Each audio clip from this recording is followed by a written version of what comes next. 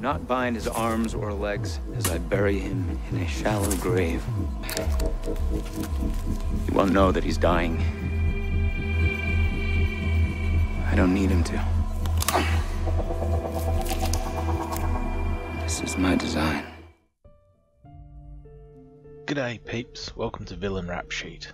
Today I look at Eldon Stammets, the Fungi killer from NBC's 2013 television series, Hannibal. The series is of course based off the infamous fictional cannibal Dr. Hannibal Lecter, created by author Thomas Harris. He was introduced to the world in the 1981 novel Red Dragon, but most famously is played by Anthony Hopkins in the 1991 film Silence of the Lambs. The first season of Hannibal follows the FBI profiling specialist Will Graham, played by Hugh Dancy, who is especially skilled at empathizing with the killers he helps hunt, and as a result is particularly sensitive. So to help him, the FBI's Morpheus employs the help of psychiatrist Hannibal Lecter, played by Mads Mikkelsen. Arguably he employs Hannibal for all the fancy dinner parties we'll see throughout the show. Loin, served with a Cumberland sauce of red fruits. Loin. What kind? Just don't ask what meat's on the menu. Pork. Yeah, sure it's pork. Also, all the eating scenes give way to great dinner conversation zingers, such as... Well, next time bring your wife. I'd love to have you both for dinner. Thank you. Yeah, I see what you did there. Anyway, all this talk of food brings us to the killer in question. He appears in Hannibal's second episode titled Amuse-Bouche, which basically means a bite before the appetizer.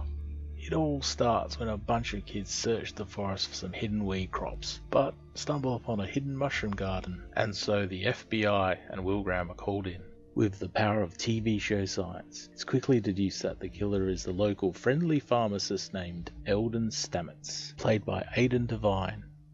You can just tell he puts the fun into Fungi, but he hardly gets any screen time. Regardless, he makes a fascinating villain. So let's check out his motives, powers, and crimes.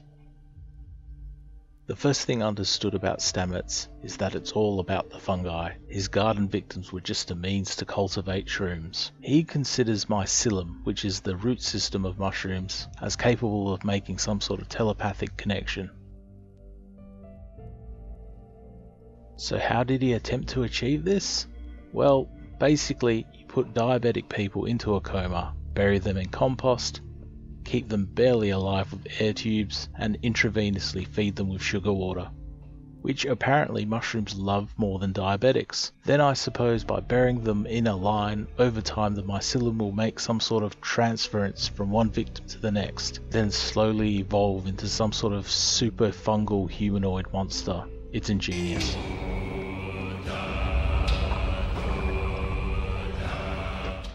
Creators actually revealed that Eldon Stammets was based off a real mycologist named Paul Stammet. His seminar, titled 6 Ways Mushrooms Can Save the World, is quite a trip, and actually worth a watch. The mycelium is sentient. It knows that you are there. When you walk across landscapes, it leaps up in the aftermath of your footstep.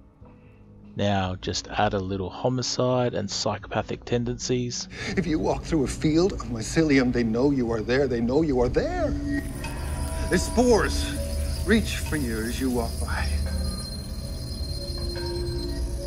I know who you're reaching for. I know. Abigail Hobbs. You should have let me plant her. You can see where they got the inspiration from.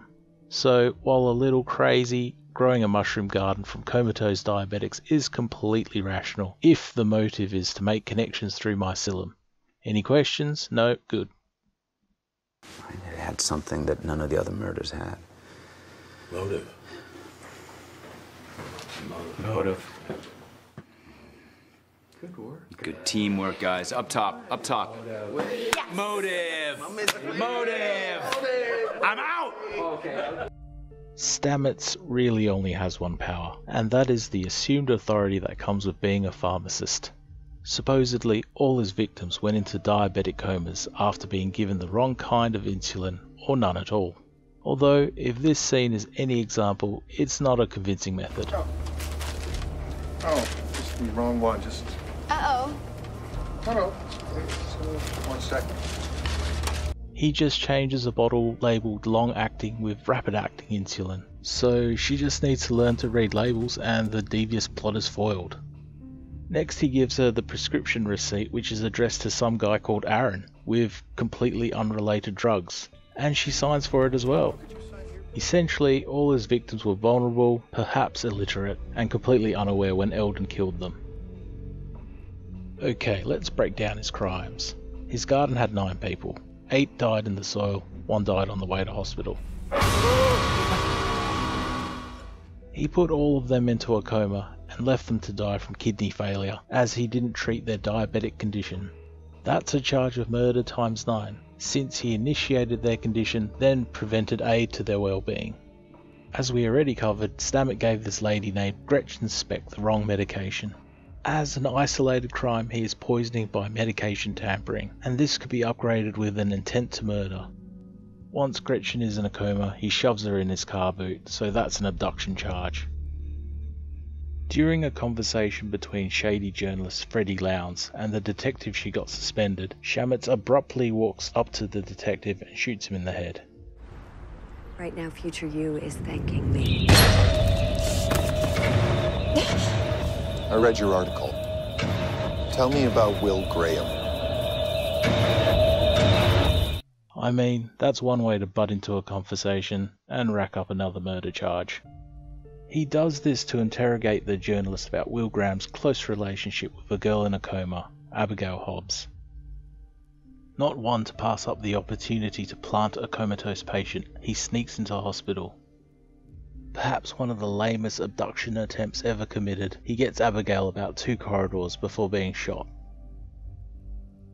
So that's the short but fairly creative story of Eldon Stammets. Who says you can't be a villain and be a fun guy? If there's anything to learn from him, I'd say read the labels of medication you get from the pharmacy, and eating mushrooms is basically murder. They're sentient beings. Hannibal is a great series, and I'll probably try to profile more villains at some stage. Take care, and thanks for watching.